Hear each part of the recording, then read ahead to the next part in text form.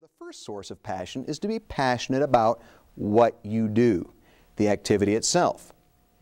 But if it's an activity you're not passionate about, you can also be passionate, number two, about how you do it. You can also be passionate about why you do it. Friedrich Nietzsche said, "He or she who has a reason why can bear almost any how." And although we are probably familiar with that quote, the reality is that purpose provides power. Even when we're doing hard, difficult, and even tedious work, the reason why is something also we can be passionate about. Here's the final source of passion, and that is to be passionate about who you do it for.